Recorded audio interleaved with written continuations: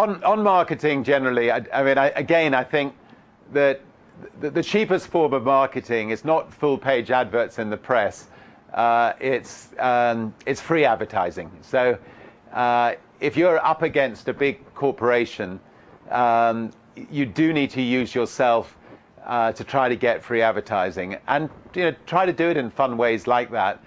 So you stand out from the crowd. Try to make sure you end up doing something that hits the front page of the newspapers rather than the back page. Obviously we've gone to extreme lengths to try to put Virgin on the map. Whether it's trying to be the first across the Atlantic in a hot air balloon, or the Pacific in a hot air balloon, or but it did help, I think, create the Virgin brand, make it a fun brand, and a brand that people could identify with. Now I'm going to ask you some questions that the people in the audience actually submitted. So here's the first one. Can you share with us a time when you really struggled in business and that you've overcome that adversity to become as successful as you've become? Well, I think if anyone's read my book, Losing My Virginity, they'll realize that for many years we were struggling. And I think anybody who starts off in business without financial backing, it's one long struggle, and there's only really one word that matters, and that's to survive. To do everything you can to survive. You can't be thinking about people in Africa and sorting out their problems. You can't be thinking about the homeless on the streets in New York or in America.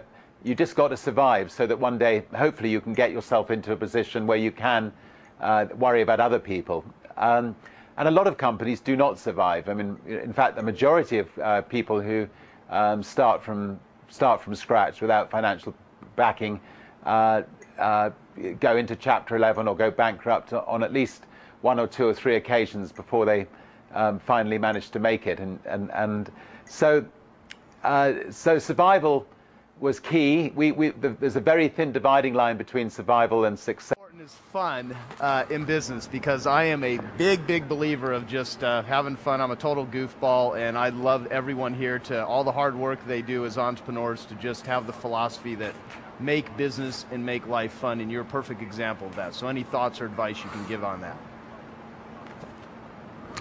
Well, personally, I think it's really important, but it's particularly important that the chairman of the company is willing to let their hair down and have fun.